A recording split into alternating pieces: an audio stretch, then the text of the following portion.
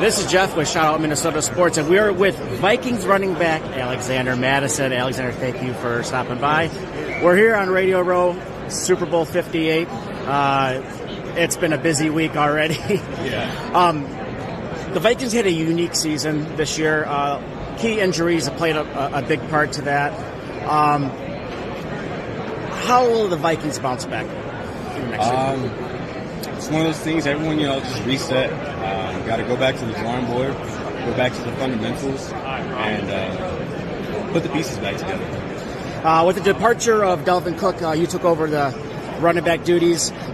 Did you feel the pressure this year, or were you feeling very confident that you were the guy to take over the spot?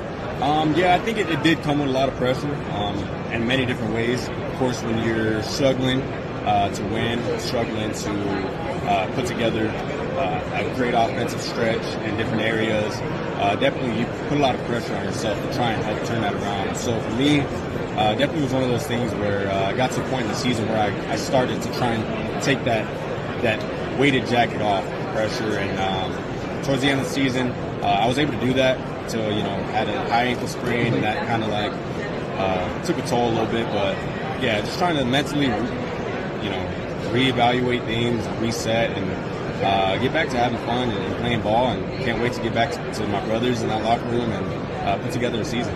Now there's a couple contract issues. We have Kirk. We don't know what's going on with Kirk yet. Justin Jefferson as well has mentioned some things. But if they come back, if we get them signed and they come back, how far can this team go? I said it before this past season. I think we have a special team. We could do something special. It'd be about putting those pieces together and executing. Of course, all comes down to what the school board says at the end of that Sunday.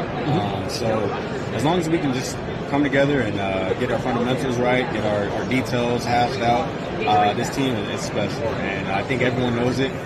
We know it. And so we just have to go out there and prove it. Thank you so much for your time.